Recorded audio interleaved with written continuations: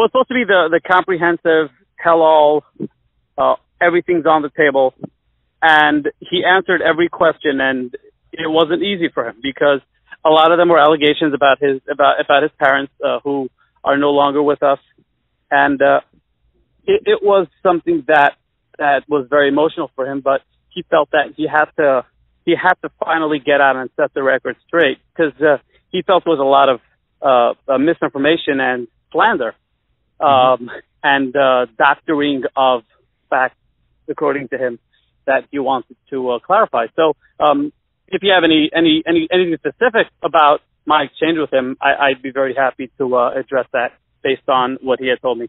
Well, I'd like to know about his history, and I already know this. This is for the benefit of the listeners. What specifically went on with the medal of the, and if I'm pronouncing it wrong, I apologize, Vitesse Rond? Yeah, you know what? It's actually a lot better than the way I pronounced it, like my first 20 times. Vitesse Rond. So yeah, you got it. You got points for that.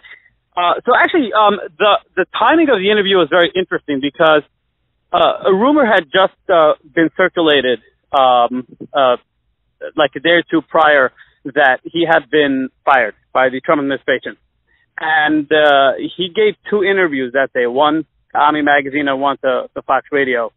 And he basically broke the story to us that not only had he not been fired, but he had received assurances that he is, in fact, not being asked to step down at all.